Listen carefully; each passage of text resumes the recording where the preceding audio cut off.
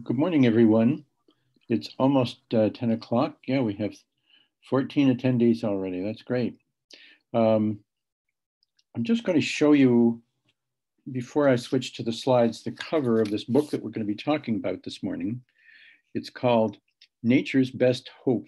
And there's it looks like I'm not even sure what kind of bird it is. It might be a bluebird. Probably is. And we're going to see a different picture of a bluebird taken by the author, Douglas Tallamy. He's very interested in caterpillars, and we'll talk a little bit about that as well.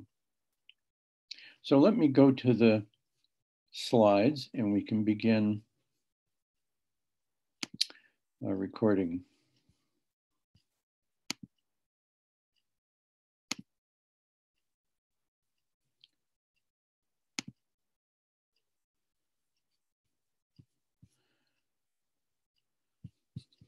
Okay.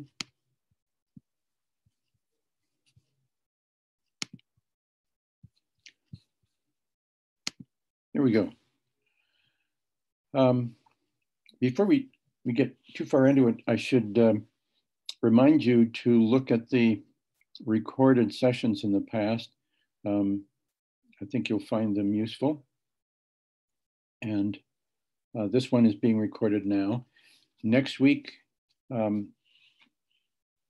Christine will send you a special link so that you can identify yourself when we start our group discussion next week. And so you'll be using a different link that will, so that you can all be sort of participants instead of attendees. And that's should be an interesting thing to do. I'll send you around some notes about it too during the coming week. To get to today's talk, I just happened to stumble across this book and ordered it and found it to my liking and felt that it would be a useful thing to do this week to talk, because we've been focusing so much on energy and carbon emissions and that sort of thing. And this is something that we can all do, or at least aspire to do, if we're living in the suburbs anyway. It's a little hard to do a lot in your yard if you're right downtown or living in a condo that's right downtown. But, and even if you are, maybe you can encourage some of your friends and relatives to take this approach. Tallamy is an interesting fellow. He's a professor of entomology at the University of Delaware. He took most of the pictures that I'm going to be using today. I've taken a few of them and I'll let you know the ones that I've used. He wants to understand better how insects interact with plants and how this determines the diversity of animal communities. He's very much an optimist, and it's a bit of, I found his optimism infectious, and so I hope you'll find it too. So this is obviously a monarch butterfly that we see nectaring, as he calls it, on an aster. An aster is a broad family of flowers, and this one is quite commonly found in many meadows. I had always associated monarch butterflies with milkweed, and it's true that the larvae or caterpillars of the monarch butterfly are obliged to, pretty much required, they only survive, I believe, on milkweed plants. But once they're adults, they have no interest in milkweed anymore, and they like to feed off of asters and goldenrod. I happen to have my backyard sort of tilled and some berms made to protect the house from some of the heavy influxes of rain that we've had over the past number of years. And in so doing, they seeded the lawn with no-mow grass seed. And grass came up the first year, and then gradually other things began to creep in with it. And I just mowed a couple of little paths through it for fun. And then as I read this book, I began to be pleased that I had already started with this and related perhaps a little bit more to the book than I might have otherwise.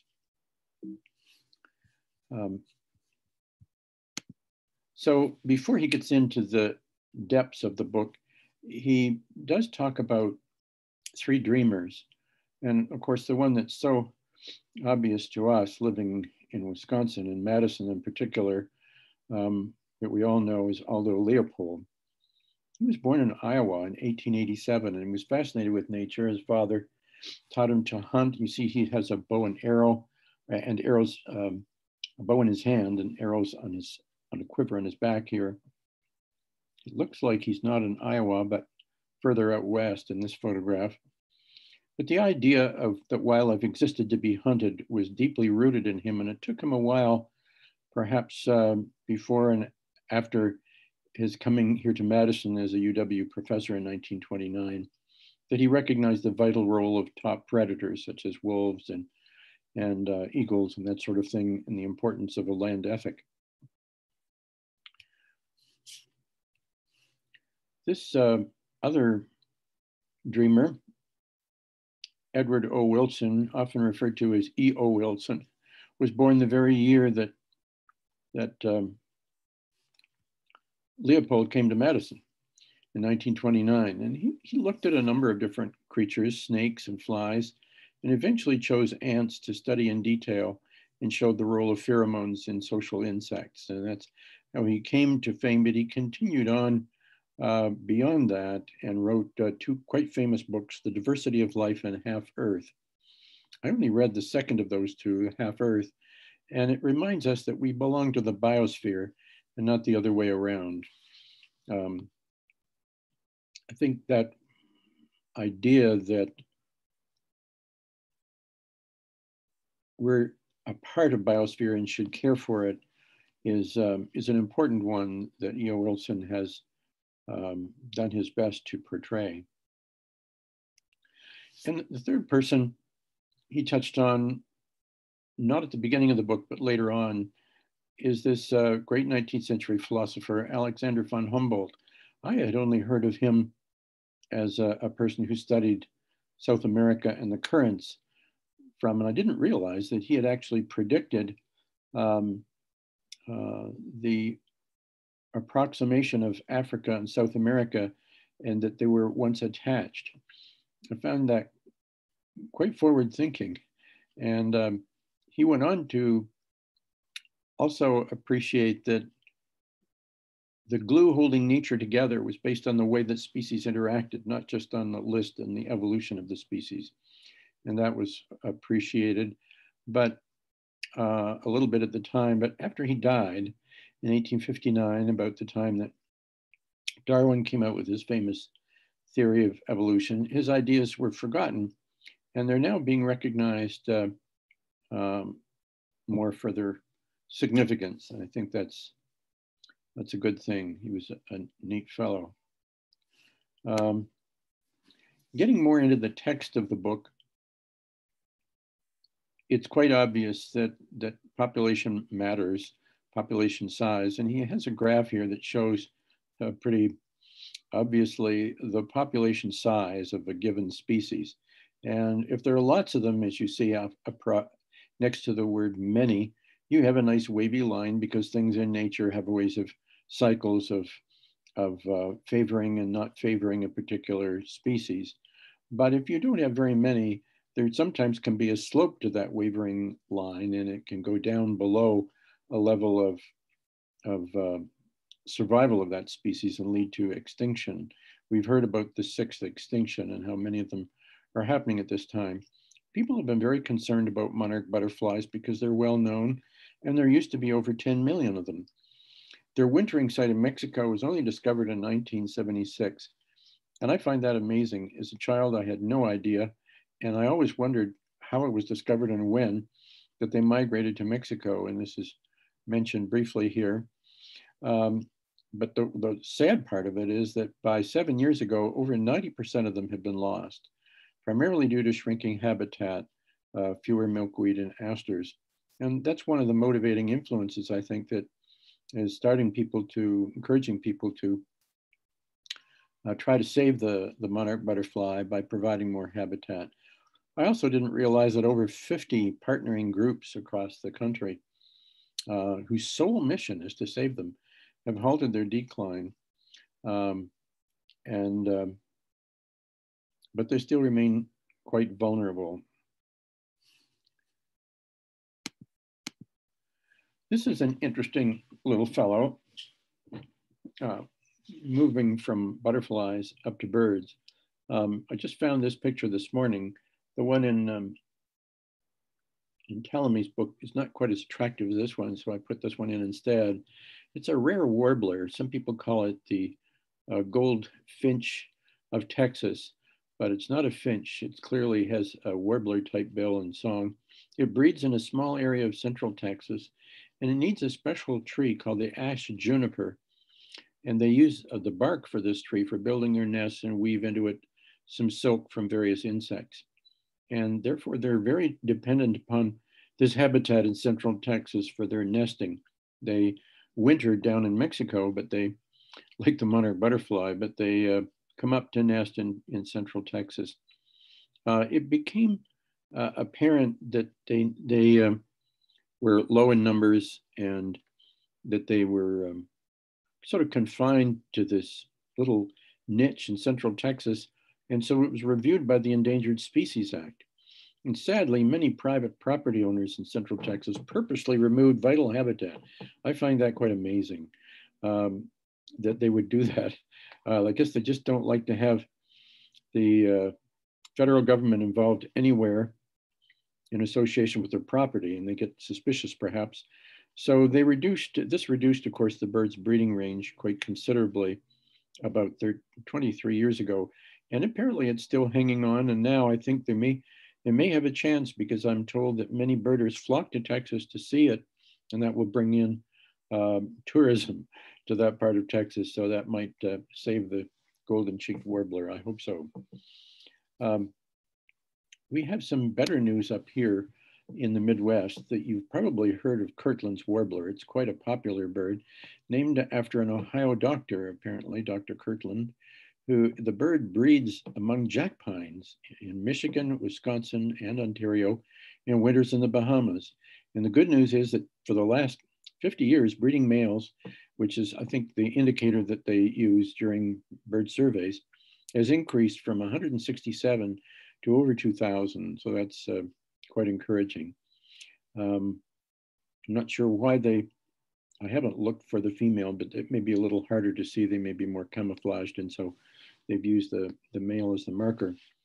We also hear a good bit about the Karner blue butterfly, and it depends on the wild blue lupin flower. It's now, it's not doing quite as well as the warbler.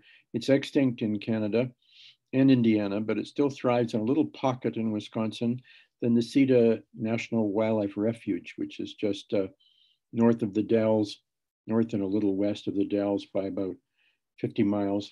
Lovely little place where the whooping cranes were initially taught to fly and follow the ultralights. And so I've been up there a number of times to look at the whooping cranes. I never saw any Karner blue butterflies up there, but it's nice to know that they are thriving in that location. Then he goes on and talks about the fact that isolation matters, and this is a key to his talking about using backyards as links from one population to another. And he studied box turtles. 91 of them apparently were tagged and studied in an isolated 35-acre forest in Delaware way back in 1968. And after almost 30 years, the population had dropped from 91 to 45, and in less than another 10 years to 12. And that was thought to be probably due to a lack of a corridor between these habitats. Similar results were observed with 12 species of flightless beetles in Delaware. And he encourages us to build connections between natural areas to sustain biodiversity. The letters TNC is probably well known to you. I don't like to use these in isolation, but I think we should all learn that it's the basic abbreviation for the Nature Conservancy. That and other land trusts are trying hard to build these connections, and he speaks very highly of the Nature Conservancy. and others. So that's wonderful that they're helping out. Let me just check. I heard an email come through, and I want to make sure that nobody's left out in the lurch. No, it seems everything's okay. So moving on, let's see about one of his big themes is turf grass. He feels that this has replaced native communities across a huge part of the United States, an area the size of New England, and we're adding 1/3 acres every year as we build these homes and put in these beautiful lawns. On top of blocking biodiversity, he says lawns consume water, time spent mowing, and they add toxic chemicals, mostly to prevent a few dandelions from showing up. I approve of that idea. I think it's, we're a slave to our lawns far too much. A lawn is the least productive of our plantings, and yet it's the default landscaping practice. It's a firmly rooted status symbol of wealth and good citizenship, exemplified by our sometimes hero, Thomas Jefferson, who used plants mostly from Asia and Europe, much to Tallamy's concern. He claims that we can change that culture and preserve turf grass for paths through natural plantings and that attract biodiversity, including insects. And this is an example of a lovely center called Mount Cuba Center in Huckisson, Delaware. And it can guide pedestrians, these little paths through planted landscape without trampling on the tender plants. He also gets a little, as I mentioned in the first paragraph there, a little poetic. And he wonders why we find these so satisfying. Is there something that genetically in our DNA, or is it just culturally determined? He doesn't answer the question, but it's an interesting question to ask. It certainly is a very attractive looking pathway. I'm going to switch from his book for a few minutes to his website. He makes these 5 conclusions in a website and asks, what if all insects disappeared? I'm going to take credit for the photograph. This is not from Doug Tallamy, but from my collection of damselflies. I'm quite fond of that insect, and those are his big buggy compound eyes up there, and his thoracic segments leading to these, powering these wings. I'm not sure if you're all familiar with damselflies, but they're about a 1/10 or a 1/5 the size of a dragonfly. They tend to be either beige or blue. And they when they stop, they fold their wings back instead of leaving them spread out the way a dragonfly does. You'll find them sometimes in lawns, but they really need something more than a lawn to attract them. And a meadow is good, or if you have a mown path through your meadow, you'll see them sometimes creeping out onto the paths. But they're a lovely little creature. He says that most flowering plants would go extinct, which would change the structure of energy flow of most terrestrial habitats if we lost our insects. He says it would cause the rapid collapse of food webs that support all birds and animals, and lacking insect decomposers, the entire biosphere would rot. Humanity would be destroyed. So pretty dire consequences. He says that insects are resilient, and we can all help to restore our insect fauna. And here are 3 steps we can all take. First, stop spraying pesticides. They're often used by homeowners. And I think this is such a cute little damselfly. We're looking at it perched at the top of a curled up flower head. And it looks like he's waving at us and trying to alert us not to use any more of those sprays. Also, something I have a hard time convincing my neighbors to turn off unnecessary lights. It attracts and kills insects as well as it obscures the stars in the sky. And people have this idea that lights will keep away thieves and marauders and so on. But when they're on all the time, I don't think they do that so effectively. And better to have action driven lights rather than have them on all night long. And to landscape your yard with native plants that nurture insects rather than popular exotics. And I didn't know much about that before reading this book. I found it quite helpful. And so now whenever I look for new plants, I make sure that they're native and not exotics. from some other country where they will not nurture and support insects so that you have a stable interaction. And further, we've not been brought up to think of supporting our insect populations, but I think we can do so safely, and we'll discuss that a little bit during the discussion period. So he comes up with this idea of homegrown national park, and I encourage you to try and remember HNP as the acronym. We have so many acronyms these days. This is not his photograph. This happens to be one I took of the front garden at our house. This is a giant swallowtail. They're pretty rare, and I haven't seen this one for a few years, but I was delighted when he came by to enjoy some of the asters in our front garden. He makes some interesting points. I like it. Admission to your park is free. Familiarity with natural cycles in your yard allows anticipation and fosters deep, quiet enjoyment. I'm going to take you on a little tour through Applewood, where I live. Last September, you can see on the left the most gorgeous lawn.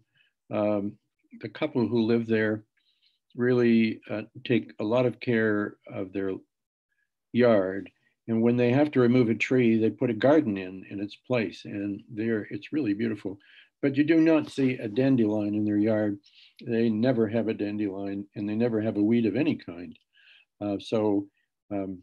I've been trying to encourage my fellow Applewood residents not to use herbicides because we have two wells down about 250 to 300 feet below these lawns. And ultimately, even though we're sitting on glacial till, we don't know exactly how dense that till is and how long it will take those herbicides to get into our drinking water. We have it tested regularly, and so far so good. We don't even chlorinate it or fluorinate it. But whatever I've said does not apparently make any difference at all. And all the people who use herbicides, who have used them, continue to do so.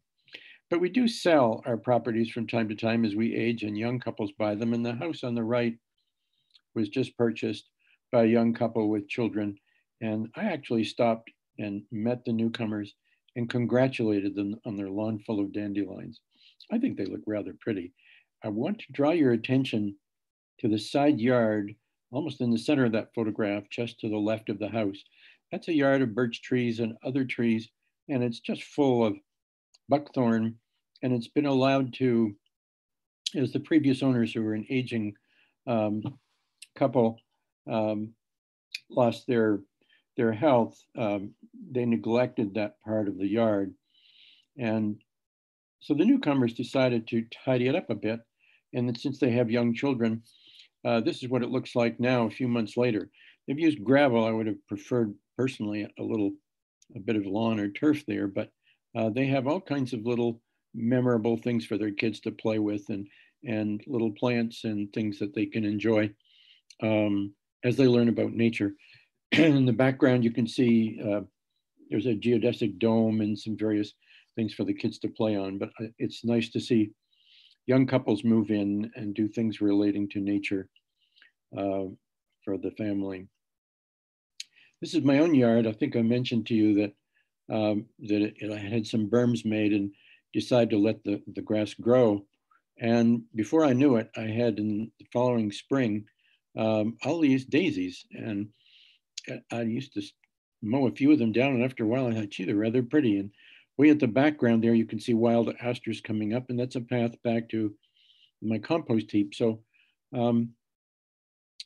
I don't compost everything from the kitchen there, but everything that gets pruned goes back there, and it's formed a nice little area for the catbirds, which I'll show you later, and rabbits and all kinds of creatures behind the last apple tree. Coming to the right, you see near the compost and looking back toward the house in the driveway, you can see the reverse view, and up above it, the same view as the first one later in the year when the goldenrod take over from the daisies. So I rather like this new hobby of mine, just to enjoy strolling through trimming and admiring and supporting and encouraging the things that I like to have back there. But I'm learning a lot from this book as I do so. Coming a little further afield, you've heard Tony Praza talk about the Pope Farm Conservancy that's out on Ossault Road, about a mile or two west of, well, let's say 2 or 3 miles west of the Beltline is the easiest way to remark it. These sunflowers became so popular that it was almost too popular for the good of the conservancy. There was too much difficulty parking, and after a couple of summers, the second summer was pretty chaotic. They decided not to do it again, and so they have it as you see it on the right. There's beautiful stone wall with lovely trees, and they have a variety of crops that are grown beyond that stone fence. My grandson chose this spot to get married a month ago, and we were delighted during COVID to be outdoors and enjoy the beauty of the conservancy and put on our masks only as we got a little closer together for some photo taking or dining, picnicking. But it's a great location, and I encourage you all to enjoy it. Coming a little further afield, this is my favorite place outside of Madison that I call Cactus Bluff and Fairy Bluff. Cactus Bluff is halfway up the hill from Highway 60 that goes along the north shore of the Wisconsin River west of Sauk City. And you can see some people standing there, somebody sitting on the rock and someone else there. As I fly by, we're waving to one another. And these are some fascinating portrayals of plant life, animal life, and former Native American life in these panels here that you can learn from a lot about the history of the area. If you walk back up a little trail and then up through the oak savanna, following my arrow here out to the tip, then you come to Fairy Bluff, and the view from here overlooking Cactus Bluff and the Wisconsin River on its way toward Mazomanie is really a lovely hike. So I recommend it highly. It is closed from the 1st of November, as of yesterday then, until late March for bald eagle nesting, but is open the rest of the year. And of course, some of you in the audience will recognize yourselves from that day about, I guess it was about a year and a bit ago, that we met with Allison Duffy here on the left with the map of the Sauk Prairie Conservation Alliance, and Charlie Luthen, who was the primary organizer. He gave a talk to our group and then gave us this tour a few months later, and I think we all enjoyed that a lot. So that's another area for appreciating nature. And before we get back to the book, I will show you the gray catbird. I didn't take this picture. I can't claim to be that good a photographer. Most pictures that you see of catbirds are taken from a little lower. They're shy, and they tend to be up in small branches and not so easily visible as this one was by the excellent photographer. I just love the shape of the bird, the subtle colors, and just the clean lines. It's mostly people hear it because it makes a mewing, kind of a meow sound when it's annoyed. And it can be annoyed when people get too close to it or walk through its territory. And so that's what you often hear. But if you have a compost area, as I do,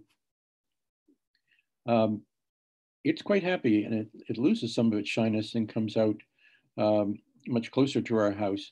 And we found a variety of songs that we've not heard in any other bird.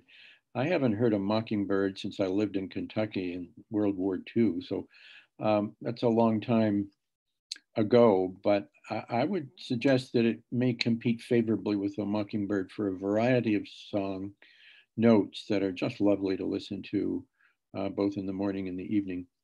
They feed on quite a variety of berries and ants and beetles, and they're part of the whole idea of the um, natural cycle of insects and flowers and birds. Um, so I find them one of the delights of my yard. Um, this is uh, a slide from Doug Tallamy, and it's he goes through the seasons and points out the spring peepers on the upper left, the gray tree frogs on the upper right. And those are sort of things that we don't often see. You have to really hunt them out if you're a reptilologist or an amphibianologist. The white-lined sphinx moths I see from time to time. They can hover like hummingbird moths. And then the juncos in the lower left. There are many subspecies of juncos, and they're common across much of North America. So those were the four species that he chose to try and encourage us to enjoy the variety of the seasons. Then he talked about a special thing called the Millennium Ecosystem Assessment. About almost 20 years ago, 1,360 scientists worked around the world at the state of the Earth's ecosystems and their ability to clean, stabilize, and pollinate the planet. And it looks like we've already beat what E.O. Wilson would have us do, and that is save 50% for the wildlife. According to this, we've destroyed 60% of our ability to support ourselves. Not quite sure how they define that, but it's a sobering statistic. I was impressed with these photographs. I've seen a few stellar jays when I've been visiting out west, but I've never seen one as striking as that fellow. The chestnut, Lewis's woodpecker in the upper right, I've never seen, and nor the chestnut-backed chickadee. We have lots of chickadees in our yard, and I'm sure you do in yours too, but I've never seen, and I think these are all restricted to the western part of the country. Coming to some theory here, he describes what's called the carrying capacity. And if you look at the time on the abscissa and population size on the ordinate, and this is the population, you'll see that it can go up and up and up to a certain point, and it will exceed as it crosses this dashed line, what's called the carrying capacity for that ecosystem. And as it exceeds that, of course, its population will peak and start to come down. And only when it gets down to a point where the carrying capacity, which has been recovering, suffering, but starting to show signs of recovering, these lines will cross and the population will go down and gradually they'll come back up again. So he points this out. This applies to landscapes and determines the abundance and diversity of animals that can live there. So it's something to keep in mind as background for understanding and appreciating the cycles of life within communities. And he talks about various predators. Of course, we all hear about house cats. They can kill up to 4 billion birds a year in this country. It's a pretty amazing statistic. We have a cat friend who says, a cat loving friend who says, oh, well, those are all just the old debilitated birds. But I think that they do more than that. But in any case, it's something to be aware of if you have a cat outdoors. Our cat doesn't want to go outdoors, so we don't have any problems there. Then we have the hemlock woolly edelgid. It's a species that's native to Japan, but of course it's come in here with almost eliminated the hemlock trees from the southeastern part of the country. We've all familiar with the gypsy moth. We see the caterpillars sometimes and do our best to destroy them.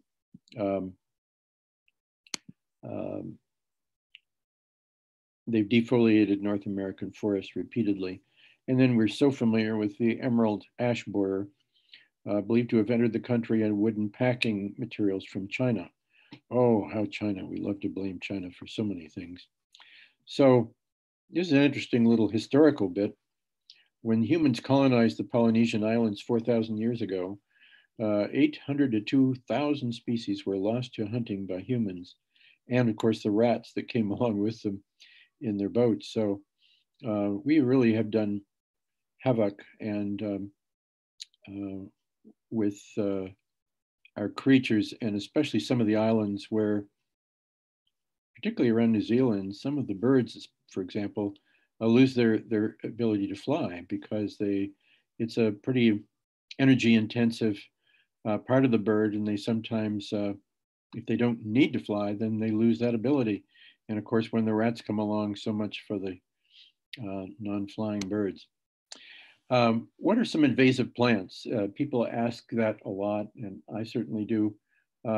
People get very upset about the idea of invasive plants. We have some garlic mustard, as you folks probably do, and people get really upset about garlic mustard. People have various levels of concern with them, but they're defined as non-native, and the key is that they displace native plant communities. He points out they are not to be confused with fast-growing native plants, and he doesn't seem to have so much of a problem with native plants, but some of the non-native ones really are a nuisance. And he gives some examples as shown in this photograph, and I've taken the legend of the photograph and enlarged the wording so you can see it here. These are autumn olive. I think there's also one called Russian olive, multiflora rose, bush honeysuckle, oriental bittersweet, barberry, and burning bush. We have some burning bush around our house, and it's rather attractive, but we certainly don't want it to take off, and make sure that we don't see it taking off elsewhere around the property. But there's something to be watched and pruned back.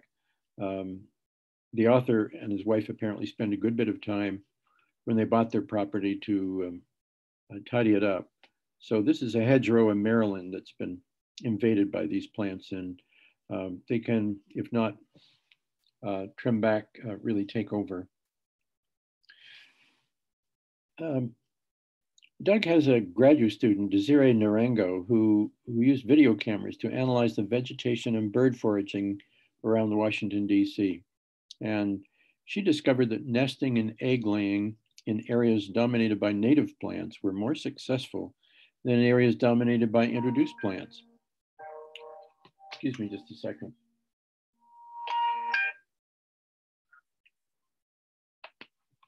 So, well, this might not be too surprising. These data really remove the guesswork from appreciating the importance of ecological balance provided by native vegetation. So he's really keen on promoting that and avoiding introduced plants as much as possible. And it goes along with his students' evidence that you have better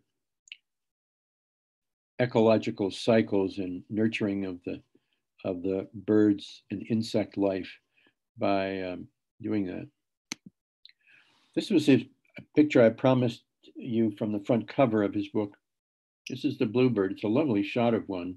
He points out that caterpillars are the mainstay of most bird diets in North America, especially when they rear their young. And that may be, I was either ignorant of that before or just never thought about it very much. You could see the caterpillar in its beak. He says bluebirds rely more on caterpillars than any other food source. And that may determine a good deal the time when birds migrate back to an area at a time when the caterpillars are most common. And it could be that climate change, when affecting the timing of the caterpillars, could interfere a bit with the optimum use of caterpillars. He's asked, why are caterpillars so important? And he points out that they're soft, easy to digest, loaded with fat and protein, perhaps a lot more than the earthworm is for robins, although the robins seem to manage pretty well. They're also an important source of carotenoids, which improve color vision, sperm vitality, and immunity. And in birds, the carotenoids provide a major component of colorful feather pigments. So I didn't know that before, and you can see that caterpillar having a good time chewing up that leaf. And the idea is to have a balance so that the leaves are there. Some of them make toxin to protect themselves. The caterpillars feed on them, but their population is controlled by birds who are eating insects other times of the year, And so there's this lovely balance in nature that we can see in our own backyards. Uh, People ask him also, well, what are the best plants or trees to nurture caterpillars? And he says that the oak tree supports over 500 species of caterpillars. And when fully grown, most larvae fall to the ground and pupate on the leaves or plants up to 25 yards away. And the shrubs and flowers nearby provide loose organic matter as well. I've never seen this caterpillar before. It's a spun glass slug caterpillar. It's one of 557 species of caterpillars in the mid-Atlantic states that develop successfully on oak trees. So kind of a cute number there.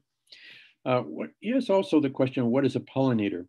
He says to assume that any creature seen in a flower pollinates it is wrong. This is a picture that I took of a tiger swallowtail, again on the asters back in this case.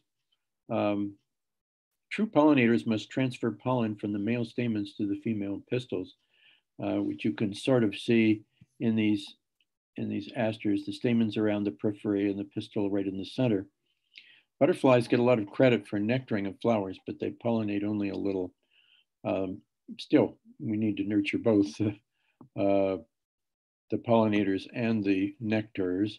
Some flowers have developed elaborate shapes, and that may apply here a bit, to block generalist pollinators and allow access only to specialist bees. Well, they're not blocked in their access though, but they undoubtedly do some pollination while they're nectaring.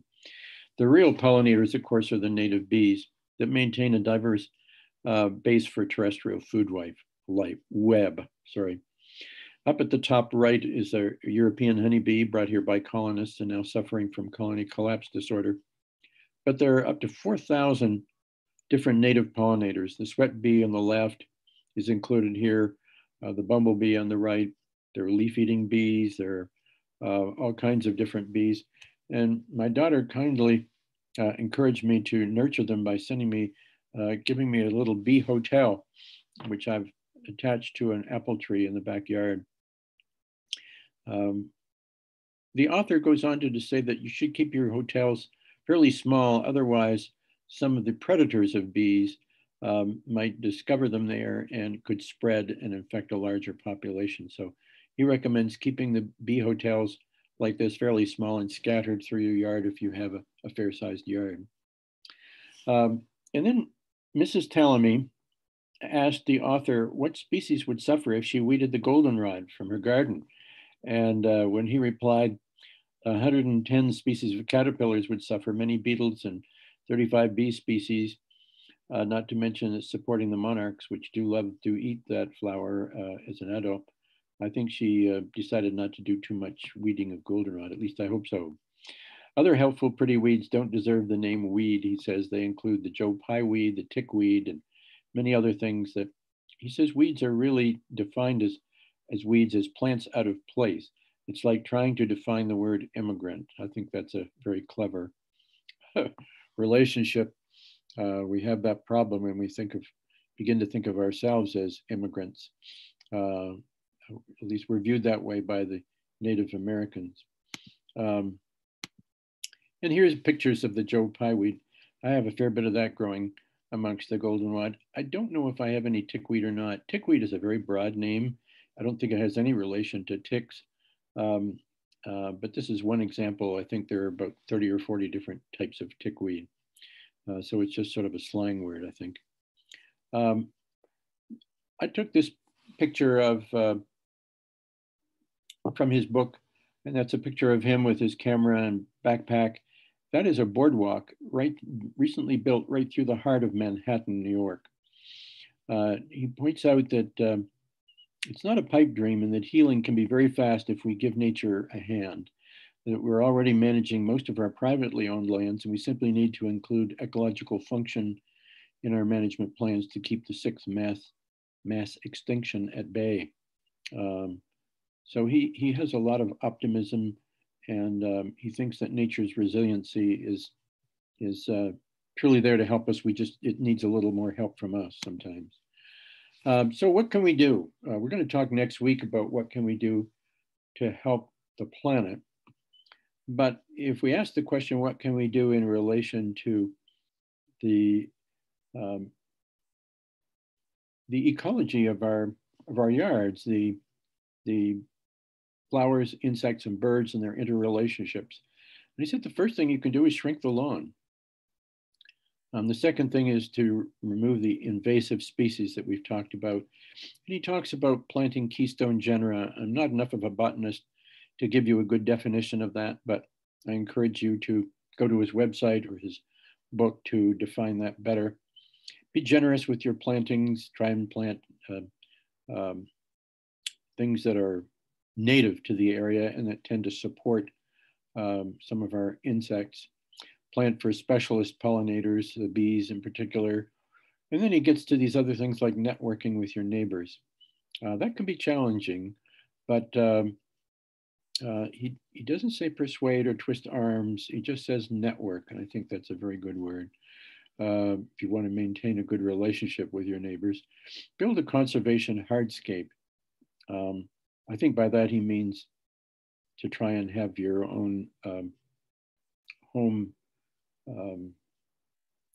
park.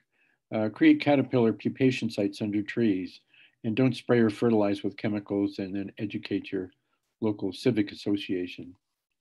There's a nice little picture that he had of the monarch butterfly caterpillar, and you can see it eating its way along a piece of milkweed. It has an ability to detoxify the toxins in the milkweed, and most other insects do not have that ability. And so it sort of leaves the plant all up to that species, but then the species becomes dependent. And when milkweed tends to grow a lot along the roadsides, and people, our farmers in particular, are using broadband chemicals to eliminate everything except what they want to grow, the corn and soybean, it can be really hard on the monarch butterfly and many other insects. So my wife passed this little thing along to me yesterday, and I put it here as a Native American proverb. We do not inherit the earth from our ancestors.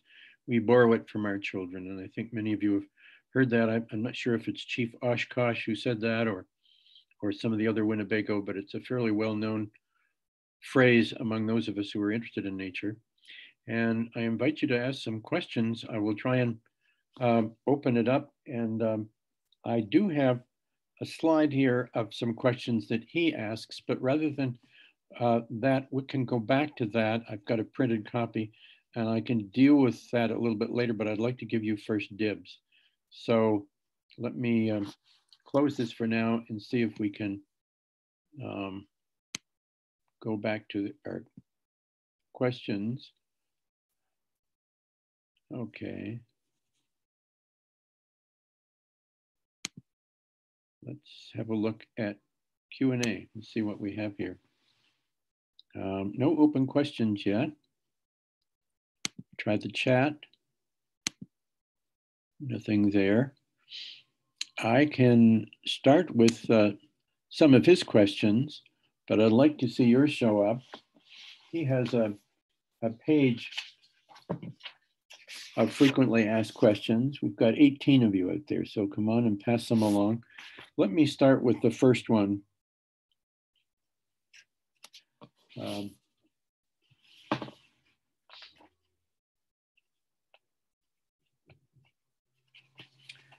first one he has is, won't climate change make restoring natives to our landscapes nearly impossible?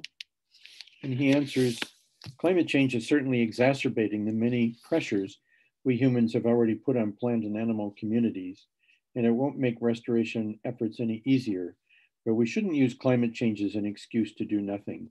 Most species of plants and animals are far more resilient to climate variability than we give them credit for. I see Mert has, what are the 6 mass extinctions?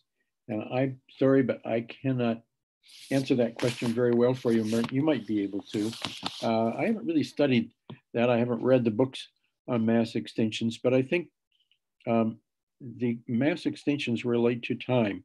The first one was probably 70 million years ago when an asteroid hit the Yucatan Peninsula And there may have been some before that, I'm not sure.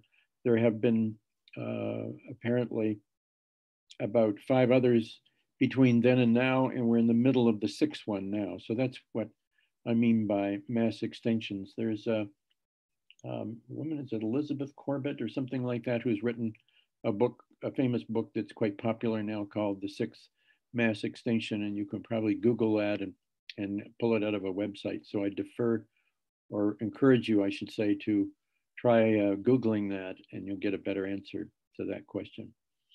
Dorothy Boatman asked, does he have an organization that supports his strategies for homes and local parks? I'm not aware of one, but I encourage you to get on to Google Douglas Tallamy. That's Douglas with one S and Tallamy, Tallamy. He's written another book called Bringing Nature Home, which is very close to this. But I'm not aware of any local organizations. I think the Nature Conservancy is a broad organization, and there are lots of conservancies around that are active. And so it's fun when you get involved with an organization such as, for example, the Pope Farm Conservancy, or any other local. There are a number of local conservancies that are quite active,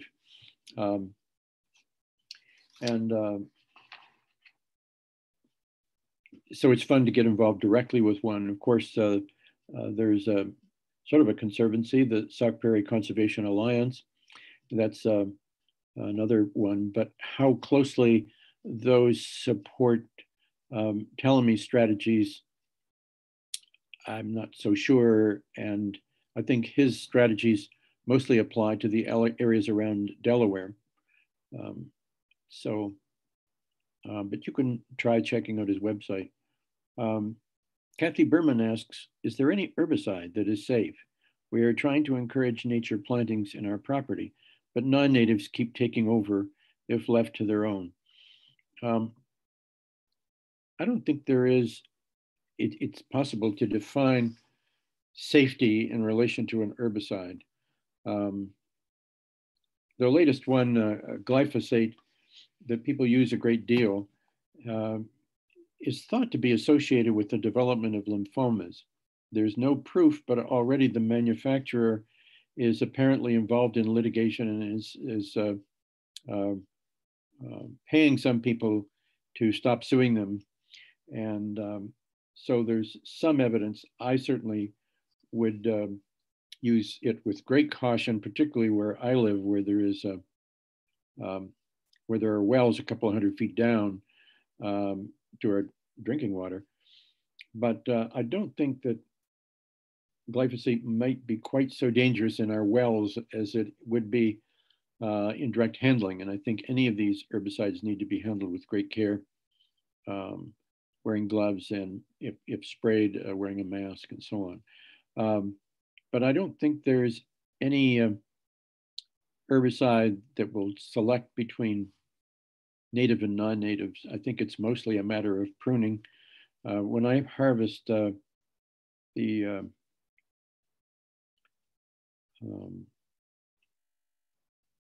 what's that weed that I mentioned before? It's an introduced weed that grows in the shade and is low. Garlic mustard. I don't attempt to spray that. I just pull it out. Fortunately, it pulls out by the roots. It takes 2 years to seed. And so if you get a lot of it, well, it's still a low plant and just easily pulls out. And people around Applewood certainly do that. So that's a non-native, and it's quite aggressive and can simply be pulled out manually without any herbicide. My daughter Rachel is on. Good to see you, Rachel. She says, is his website you mentioned the Center for Humans and Nature? And my answer to that is probably yes. I did go on and find his website, and it seems to me that it did have that name. So thank you for that answer, Rachel. I think you've probably got us on the right track. So it's called Center for Humans and Nature. Give it a try. And if you see Doug Tallamy's name associated with it, then Rachel gave you the right answer. So thank you. Rachel also has another one. She says, Audubon also has lots of great resources for attracting birds to your yard, which are also highlight planting native plants. So that's very true. And many of us are other members of Audubon or can even get on their website, and they do have very good points. Mert asks, what are your thoughts about working with the Arboretum? Great question, Mert. I really like that idea.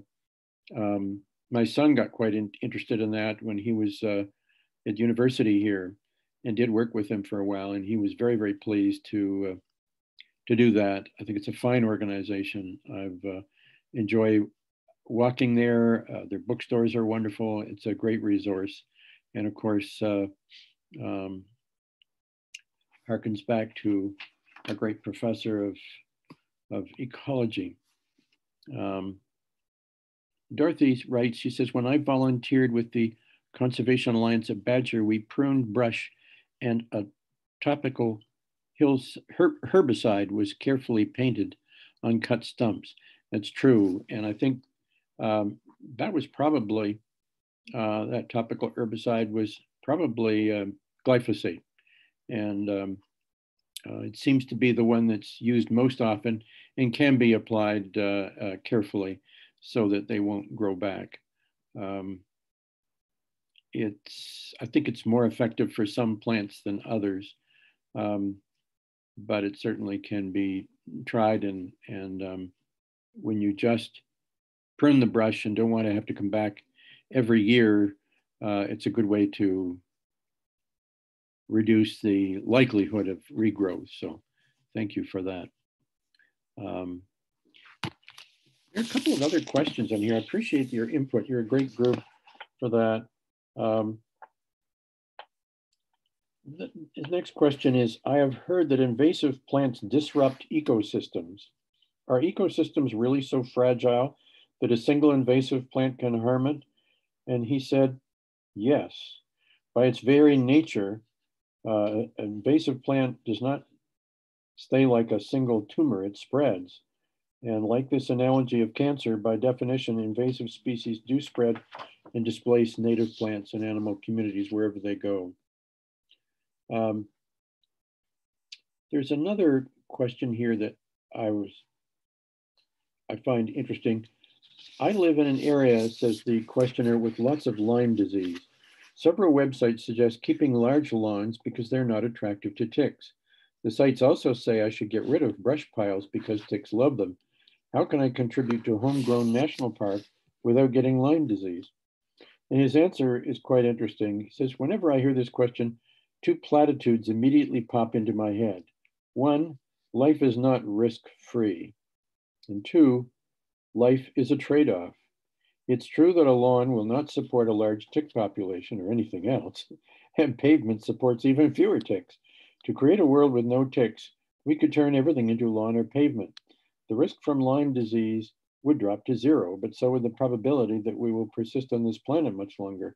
Let's think about what deer ticks need to complete their life cycle, and then think about the easiest way to disrupt that cycle. Deer ticks do not eat native plants or leaf litter or brush piles. Ticks stay in brushy areas because they need high humidity. Deer ticks do eat mammals, or at least their blood, and two of their favorites are white-footed mice and white-tailed deer. Although Lyme disease has always been around in very low frequencies, it reared its ugly head in the 1970s because white-tailed deer changed in abundance. Because too many deer are bad news for the environment, reducing deer numbers might seem like the best place to interrupt the Lyme disease cycle. We need to agree collectively as a society that having too many deer is not okay, and that it's not something we have to tolerate. We get some deer browsing through our yard, particularly during apple season. They came a little less than a month ago, and they browse up and down the driveway, even though we're in the inner part of the circle. And we kind of enjoy the deer, but I don't think that they leave that many ticks behind. I used to come home after pruning in the backyard meadow with 3 or 4 ticks a season. I haven't had any on me the last couple of years, and I think it's partly the use of more herbicides by my neighbors, but I'm not really sure.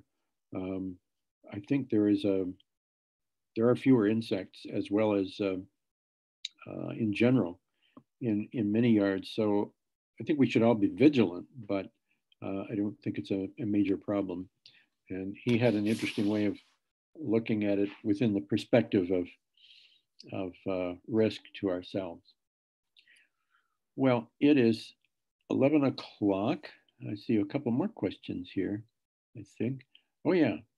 My daughter Rachel has another thought. She says, your local university extension office, UW extension office, can be a resource for how to manage invasive plants. Hopefully some options will exclude herbicides. So thank you, Rachel, for that. Also, I think Doug's website, also the book is a delightful read. And I think if you want to get it from your library, he has 2 of them. There's not only Nature's Best Hope, which you see here, but there's also one called Bringing Nature Home. So either one of those books by Douglas Tallamy, I think you can find at your library, and he can provide also some information. But I think your advice, Rachel, about University Extension is a good one, along with the Audubon Society and also the Arboretum can be a good resource too. So thank you all for your input. I've appreciated it, and I found it a refreshing book to read and learn from. The other thing that I should remind you about is that next week we will do something we've never done before, and that is try a group discussion. This is not a panel discussion. This is a group discussion. So we're not setting up a panel. Everybody will come on board with a new link. You keep the old link that you used today for subsequent talks, but for next week, we'll get a new link, and I'm going to send to Christine, the coordinator, each one of your names and emails on a list, and she will individually write to you. And in this way, when you come in, you will have your name automatically associated with your image, and that will save you time so that you won't have to correct your name and change it from mine to yours. And that way we can have a group. And if we have about the same number as today, about 14, that's fine. And with me, that'll make 15 or so. But she'll send it out to the full group of us, which I think is about 38. And who knows, my guess is we'll probably have the same 14 regular attendees, but we might get more. It might appeal to more and perhaps less to others. I have a list of 10 things you can do to protect nature from a recent magazine called Defenders, Magazine of Defenders of Wildlife. And I'm going to go through some of these next week, but I want you to bring some of your ideas, and I think we'll have lots to share and discuss.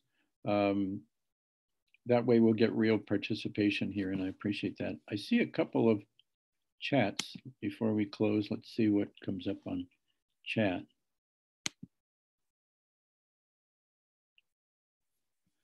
I'm not sure that I'm able to do that. I think we've got all of the question and answers.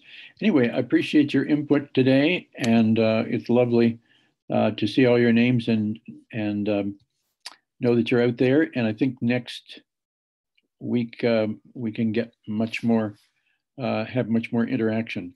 I think I sent to you, but will remind you that Scott Kolar has posted the previous meetings on the website. I think I sent you that link, the Plato Madison website, and you can find most of them there. I know that Doug's a discussion of En-ROAD with Phil Smith is there. And I find it a little difficult to get on the En-ROAD website. And I think that just to go back through that webinar that we had a week ago is a nice demonstration. If you have difficulty with the website, as I did, to review through how he demonstrated so effectively the many different factors that contribute to climate change. So have a good week. I know you've all voted, but if you haven't, I sure hope you do. And we won't spend much time getting into politics with Plato, but I hope we're all very happy next Monday. I'm sure hoping so too. So have a good week, guys and gals, and we'll see you then. Bye-bye now.